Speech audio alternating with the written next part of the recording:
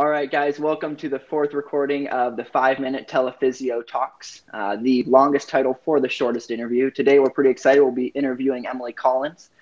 Just to brag on her a little bit, because she would not do it on her own, she is the 2019 Ohio UltraRunner of the Year.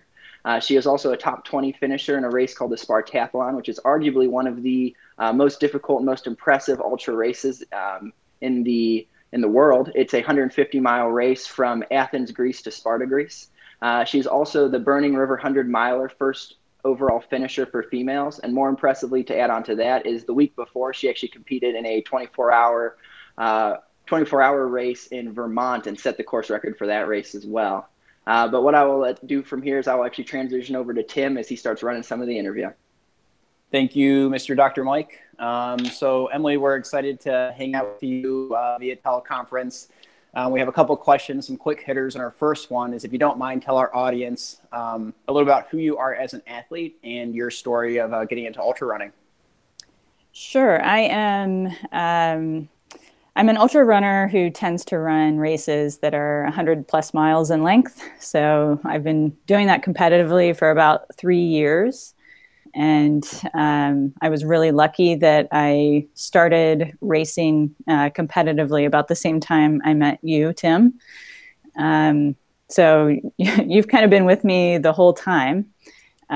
Before that, I did do trail races and some ultras, mostly just as a social mechanism. But since I started running competitively, I've really needed to make sure that I'm recovering well. So thank goodness you guys have been around. Yeah, for sure. It's definitely a blessing on my end that I've gotten this all the way from the very beginning, from the now quarter 100, I believe, where I think you were second overall female, That's right. all the way to where we are now. It's definitely been pretty cool to see that. We do have the question of, how has POPs helped you along that journey?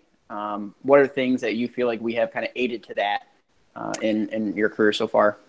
I mean, I don't, it's more like a partnership than it is anything else. I don't think I could have done anywhere near what I've been able to do without you. So I think you call it your maintenance program. At least that's what I call it.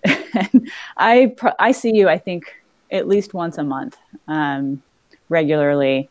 And I do that during good times, and I do that, when much more frequently when something's off.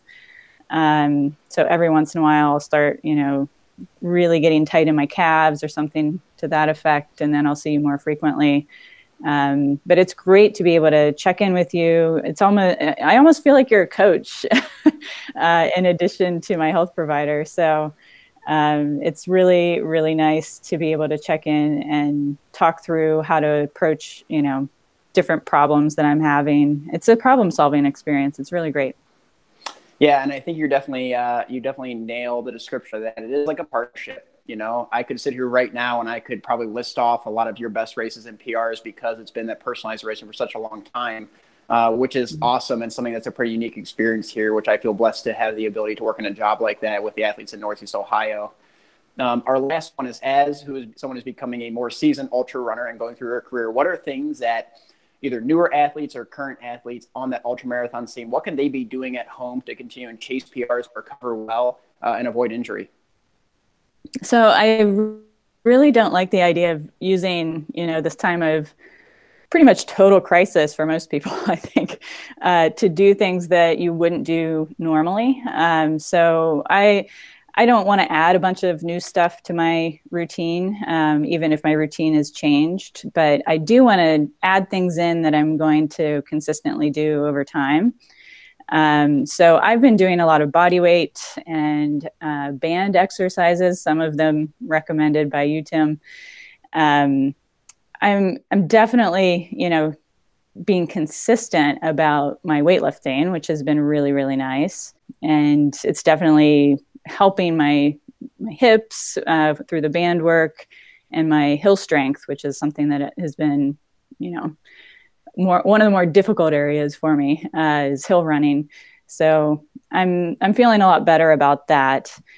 Another point that I would make, especially for women, is to make sure after a workout that you get into the habit of ingesting some kind of protein after your workout, and try not to run fasted.